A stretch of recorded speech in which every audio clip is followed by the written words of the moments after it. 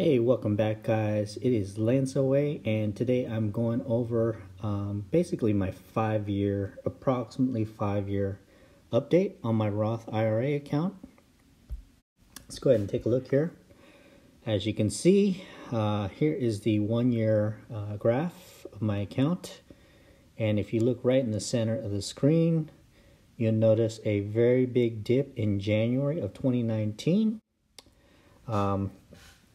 Lost probably a good almost $7,000-8,000 in that time frame, and now the Dow and the S&P 500 are in upswing right now, so we're crushing and approaching all-time highs if we haven't already. Total account balance is $42,435. If you guys were watchers or viewers of my 4-year video, I had a balance of about 25,000 there, so a significant uptick since then, and only small contributions in between that. Currently, for the 2019 calendar year, I only have $1,000 of the $6,000 allowable placed into the contribution right now.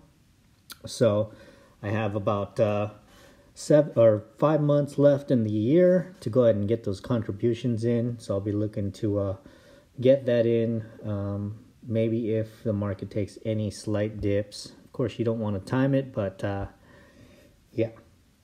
So let's take a look at what my holdings are. On the left-hand side, you'll see I have 1, 2, 3, 4, 5, 6, 7, 8 holdings, and then SPACs, which is just basically like the savings account that they're going to hold your money into until you choose your investments. So one of the big things that people do when they get a Roth IRA is they just put the money in and assume it's going to start compounding for you. What you actually have to do is select what you want to allocate your contributions towards. So in my case, I've got these 8 holdings, and we'll just start from top to bottom. You can see in the center of the screen, I've got my current values, and then if I just show you to the right, I've got my cost basis and cost per shares. In the center, you can see the total gain and the percentage of total gain or total loss in actually just one case. So let's go ahead and take a look at the individual holdings. So the first one I will show you is FB Stocks, and I'll get the quote for FB Stocks. FB Stocks, it's Fidelity Select IT Services Portfolio. That is the current price there. The Morningstar rating is 5 out of 5. With high returns and average to low expenses. Looking in the performance section, you got year to date 32.9%. The 1 year is 18%. The 10-year is 21%, and life of fund 13.3%. And this fund was created in 1998, so it does have a nice long track record. And then the expenses is 0.74%, which some people will say it's high, but I like to justify my expense ratios by how the fund performs. So when you're making an average of 20% for the last 10 years, I can justify paying the higher expense ratio. So top holdings in FB Stocks, we got Visa, MasterCard, PayPal, Accenture, Cognizant, etc., etc. So financial tech stocks, and that comprises 63% of this fund. So it is hard charging in 2019, and hopefully it will continue. So that is one of my top picks, and I have that in my 401k as well. So for FB Stocks, a cost basis of $7,000, and I have gained 39%, a total of $27.81. And current value sits just under $10,000. SCSX is Fidelity Select Software and IT Services Portfolio.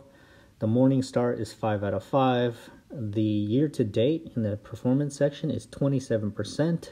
Had that low in January, so the 1 year is 10%. 10-year is 21% and life of fund is 16%. And this has been around since 1985, if you can see right there, fund inception. Expenses, 0.72%. 60% is comprised of these 10 stocks, which include Microsoft, Visa, Adobe, Salesforce, MasterCard, PayPal. So some top hitting stocks. You got Google in there as well, IBM. So this is a huge growth stock, and I'm happy to take the 27% year to date. You can see my cost basis was 63.23, 39%, $2,470 gained in value. Total is $8,794. Is the next stock mutual fund I will talk about. FBMPX, Fidelity Select Communication Services Portfolio. There is the price. This is a consumer cyclical, 4 out of 5 star Morningstar rating. And returns are average. Year to date is 21%, 1 year 17%. I like to look at the 10-year is 17.62 and life of fund 12.29. This fund has been around since 1986. Great track record. Expense ratio is 0.82%, so a little bit on the higher end. But you got some top hitting stocks comprising 70% of this mutual fund. Alphabet, Facebook, Disney, Comcast, Netflix. So a lot of subscription-based services. You got some Activision, Blizzard, Electronic Arts Gaming, and then you got your cell phones. You got T-Mobile, Verizon. You got Twitter for advertising dollars there. So this is a great fund to have, and I think in 2019 this is going to be a hard charger. And for Fidelity Select Communications Services portfolio, you can see my cost basis was $44.28. The total gain is $16.37%, and there is my current value, $44.45. What's important to note is I actually just bought this. So I bought this on about $5.19, so just last month. So it still has a lot of time to get to growing. As I said, the year to date was 21%, and let's just hope it continues that trend throughout the year. Now we have FTech. FTech is an exchange traded fund, so it shows a little bit differently, but you can see the 1 year there. That is the graph. Things to note: top holdings: Microsoft, Apple, Visa, Cisco, MasterCard, Intel, and Adobe. PayPal is down there. Those are some great stocks, and that makes it 55%. Expense ratio is 0.08, so it's a very low expense ratio. So this is a great one to have if you want to mirror some of what the stock market's doing on the financial, technical, tech stock side. FTech, which is mirroring the Information Technology Index, total gain 31%. Here is my cost basis, under $3,800, and value is $5,000. So that is a nice one, and a low expense ratio, as well as 1Q. When we go back over 1Q. Here is another mutual fund. This is FSPTX, Fidelity Select Technology Portfolio. Current price of each mutual fund share is $17.20. It is a tech stock, and the risk is higher. 4 out of 5 stars. Returns, expenses, same. Year to date, 28%.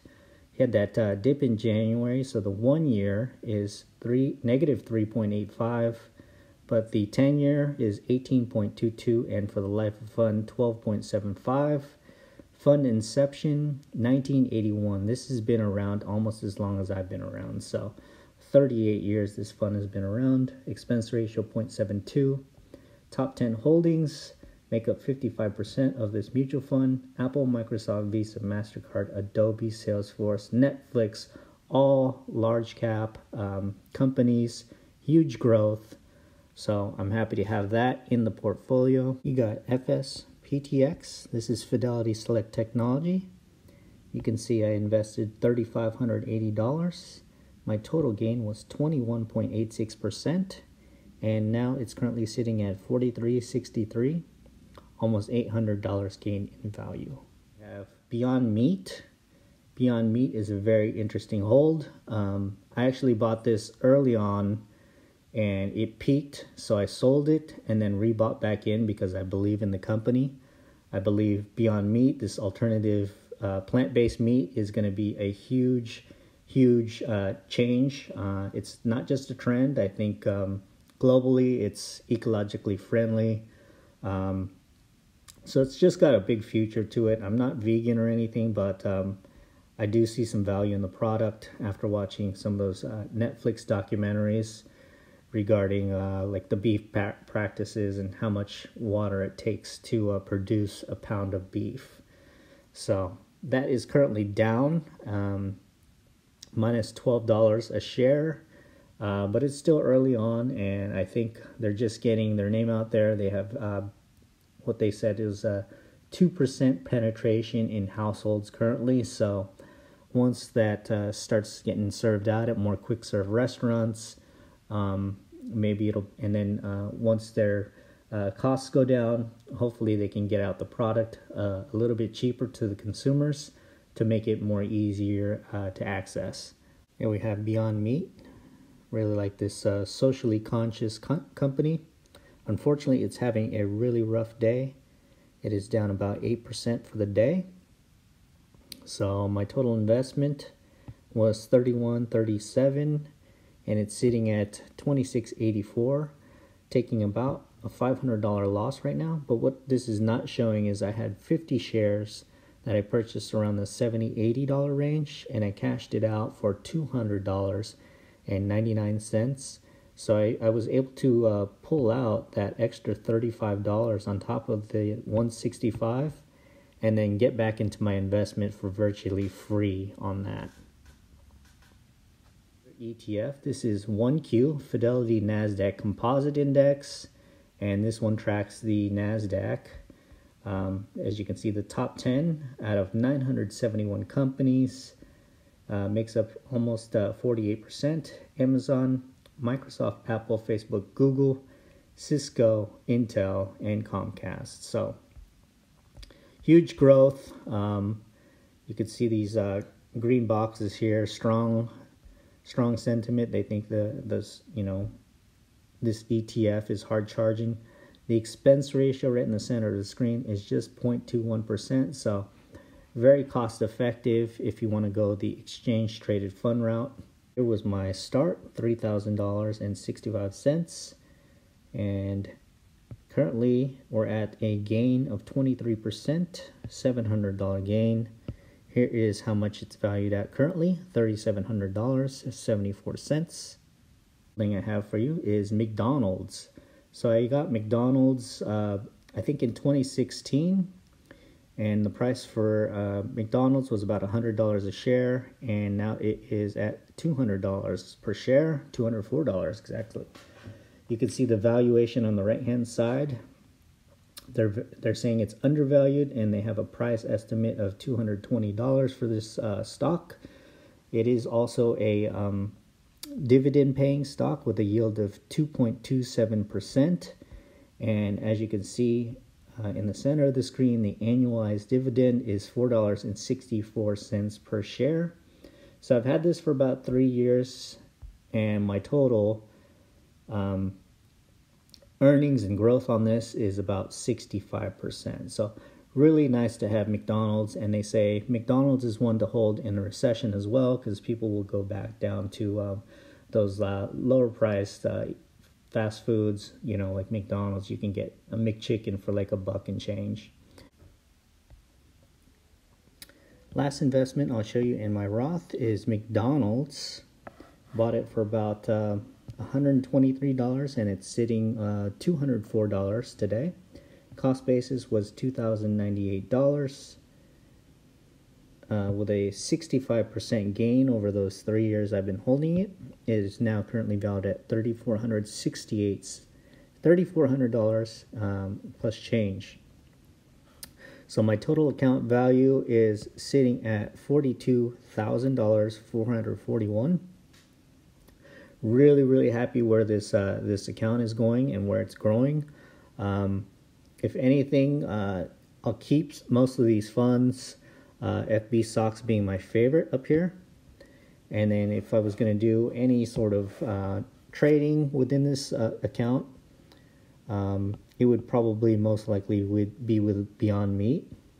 As it matures and as the stock gets a little bit more steady, we'll see where that price kind of falls into in the value, because it was as high as $200 and it started off for us normal traders in the $65 range.